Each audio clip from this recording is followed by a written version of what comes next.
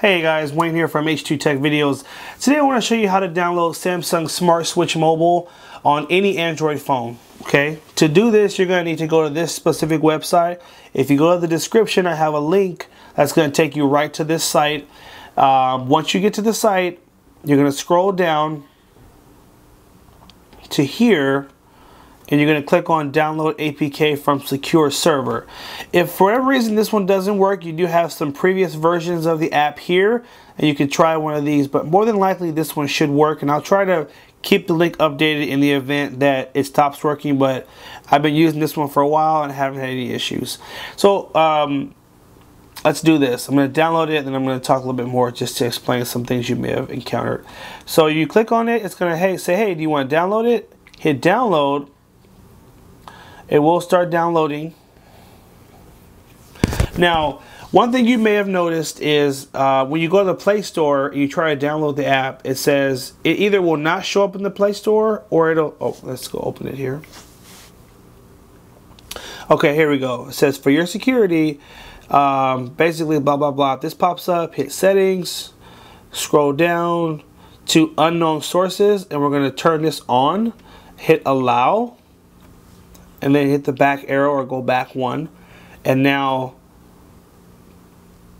you'll need to, you may still see it in your notification panel, which this is it right here.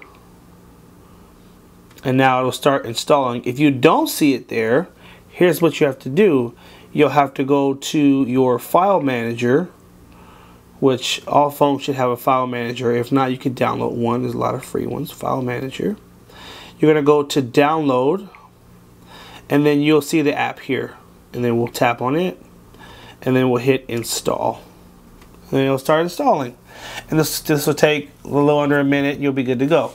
Anyway, basically certain companies are blocking the app from being installed because they don't want you to switch from their phone to a Samsung. So this is your workaround to get the app on your phone. This app is literally the best app for transferring data because it takes everything.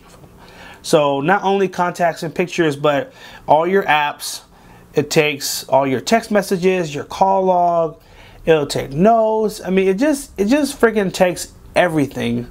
And I'm so irritated that they keep blocking the app from you being able to download it. But anyway, here it is. Open it up.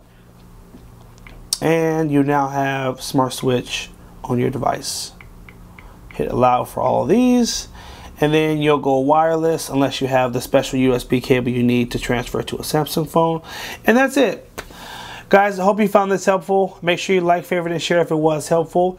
And subscribe to H2 Tech Videos. And as always, have a good one.